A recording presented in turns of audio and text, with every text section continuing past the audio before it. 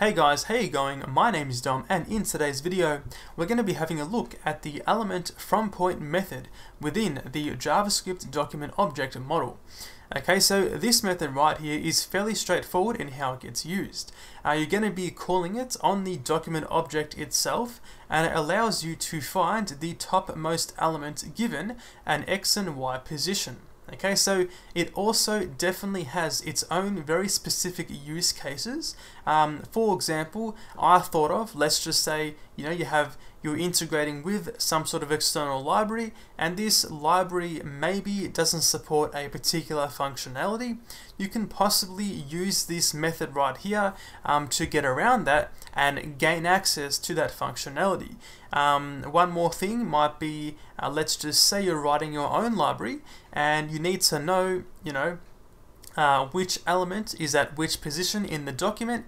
You can of course use this method to of course retrieve that information. So it definitely has its own use cases, like I said, or very specific use cases. However, it can definitely come in handy. So in this example right here, I have an outer div and I've got an inner div. Okay, so we're going to be using this method to of course find these two elements given an X and Y position. Okay, so inside the text editor we have something like this. As we can see, we've got the outer div and we have the inner div right here. I've also got some CSS styles to of course make them look like the way they do. Now I've also got just down here just a quick set of code to essentially tell me the position of my mouse as I scroll around or move around the page. So as we can see, I'm simply listening for the mouse move event, and when the mouse moves, I'm saving my X and Y position into this variable right here, which means if I go back inside here, we can make use of Chrome's DevTools, particularly the Create Live Expression feature, and we can say inside here, for example, POS, so position, press enter or click away, and now we can see we get a live representation of the variable POS, which of course gets updated as I move my mouse. So now, if I was to move the mouse around, we can see right there that value gets updated. So with that being said, we can now essentially see, if I was to hover over the outer div right here, we can see 210x and 268y is the position of my mouse, which means we can now go inside here and say document dot element from point and pass through here. Let's just go back real quick. So that was 179 and 296. So let's pass through here 179 and then 296. Now pressing enter, we can see right there we get the element in the console. So very straightforward. This method is going to return you the element right there. Now what if I was to go inside here and instead pass through 98 and 288? So now I'm hovering over the inner element. Okay, let's try it out.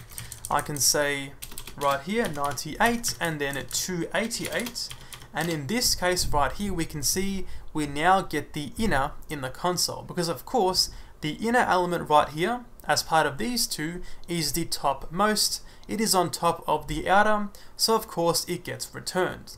Okay, now what if I was to pass through, for example, something like 10,000, so something out of the actual page, or something very far out from these elements? Okay, in this case we get null. Okay, so it's going to return null if it can't find you an actual element. Okay, now one more thing I want to talk about, or one more thing is going to be when using it in conjunction with pointer events none. Okay, so let's go back inside the HTML right here and assign the pointer event CSS property here. We're going to be setting this to be none. Okay, so in this case, essentially, if you're not too sure, the pointer events property allows you to essentially just cancel any pointer events on an element. Okay, so in this case, now with this property, this element can't be clicked on or hovered over. So let's see how it changes how this method right here works. Okay, so let's go back inside here. refresh, and then try to call the same method on the inner element. Okay, press enter, and now we can see it goes straight through the inner and goes right to the outer right here. So of course, having pointer events none is going to essentially make it so the element can't be selected through this method right here. And one last thing to talk about or mention here is going to be a second method, this one called elementFromPoint. Okay, so let's try it again right here on the actual inner box right here. Let's change this to be elementFromPoint. And in this case, we can see we get, I believe this is a node list, or sorry, it's actually an array. So we get an array of elements, okay, at that particular point. So we start at index 0 from the topmost, going down to the bottommost, or you know, obviously the element that's most behind. So of course, outer, then the body, then the HTML. So in this case right here, maybe you want to use the elementFromPoint. Of course, it's going to be depending on your own situation. Now, I want to mention also that elementFromPoint is currently experimental, so maybe just be careful when using it in production. Okay, and that is the elementFromPoint method within the JavaScript document object model. Thanks for watching, guys, and I'll see you later.